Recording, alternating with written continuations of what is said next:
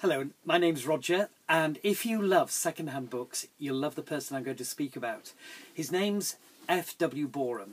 He was a prolific writer, wrote over 56 books. If you can get them all, you're doing really, really well, and people do set out to try and get a complete collection. He was born in Tunbridge Wells. He lived a long, full life, dying only in 1959. When he was a little boy, his nanny was taking him out, and a gypsy was passing by who stopped, looked at his hand and said, "Tell his mother to put a pen in his hand and he'll never want for a living." Well, that prophecy became absolutely true in the life of F.W. Borum. His parents were Christians, and they taught him not only to love reading, but to love the Bible. He read a book every week throughout his whole life, and often exceeded that quota as well. So he became a voracious reader, and it stuck in his mind. So that eventually, when he started writing, people were fascinated and gripped by all that he was saying.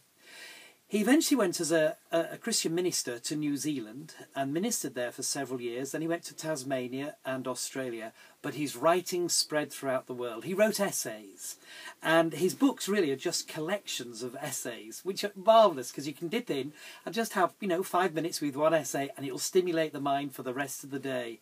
It's hard to choose which one's the best. He wrote on the man in the moon, or maxims of the mud, or wet paint, or baking bread. They're all so different, and you never know quite where he's going when you start to read. I love this particular one. It's called I Forgot to Say, and it's one of his very latest ones, and it's just full of fascinating things. He has a chapter on the long arm of coincidence, and he gives all sorts of unusual stories. He was crossing Australia by train, and the guard came along and said, "Excuse me, are you the Reverend F.W. Borum?" And of course he said, "Yes, I am." And the guard said, "Well, at the last railway station, a telegram was left for you." So he gave Borum this telegram, which he opened and read. And then eventually Borum went running down the corridor of the old train, found the guard and said, "This is fascinating. It is indeed for the Reverend F.W. Borum, but it's not for me. I don't understand."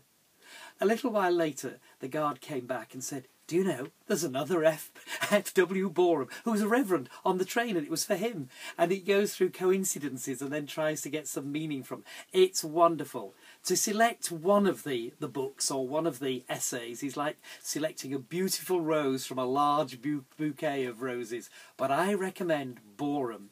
You'll find him stimulating. He'll leave your mind questioning. He deals with the big issues of life, but from an angle that we don't ever get on the BBC.